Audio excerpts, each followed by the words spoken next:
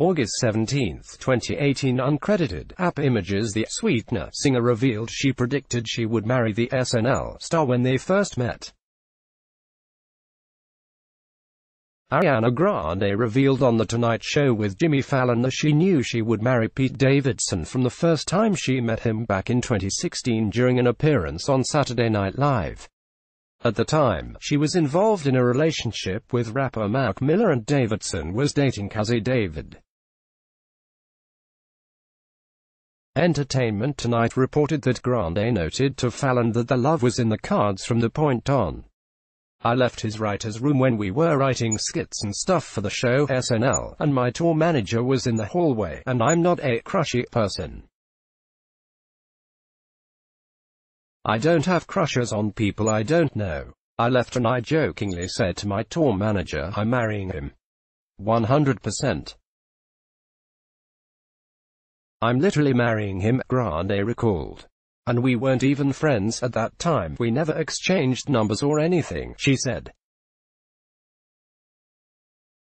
"But I had the biggest crush in the whole world on him the whole time, like forever. Like, my friends used to make fun of me for it, all that stuff." The singer was on The Tonight Show to promote her latest album Sweetener.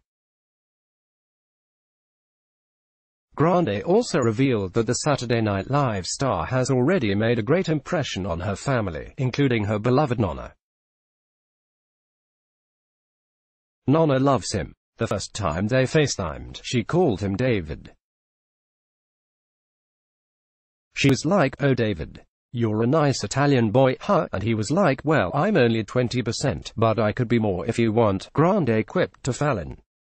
She also noted that her mother wants to see Davidson perform his stand-up routine, but when the singer told her his act was pretty dirty, she quickly responded, "Oh, I like it like that." Grande spoke about the tracks on the album, including one written specifically for the SNL star titled Pete Davidson. She noted that she wrote the song about her now fiancé just 1 week after they started dating. Davidson reportedly feels as well that the love was in the cards from day one. In an interview for GQ, the comedian noted, "The day I met her, I was like, 'Hey, I'll marry you tomorrow,'" he says, grinning. "She was calling my bluff. I sent her a picture of engagement rings. I was like, 'Do you like any of these?' She was like, 'Those are my favorite ones,' and I was like, 'Sick.'" The couple became engaged in June of 2018 after dating for 1 month.